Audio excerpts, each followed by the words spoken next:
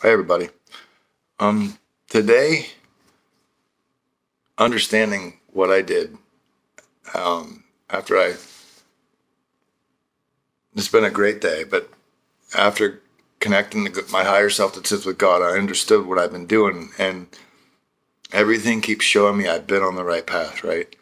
Now, in Proverbs 4:25 and 26, let thine eyes look right on, and let thine eyelids look straight before thee.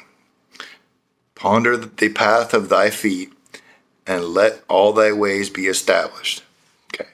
So that shows me the way that I explained to get the most unimaginable goal, right? And break it down into small goals to reach. So you build confidence, so you build drive, focus, determination.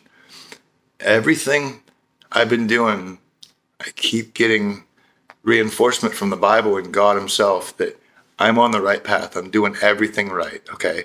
Now, don't be discouraged, people. People are going to try to take you down to their level because they don't understand. They didn't reach a connection with their higher self that sits with God. They don't listen to their higher self that says all you need to succeed is in the Bible. It's your divine guidance to be everywhere and everything you want to be, to lead by example, to help others find the light so God can find them.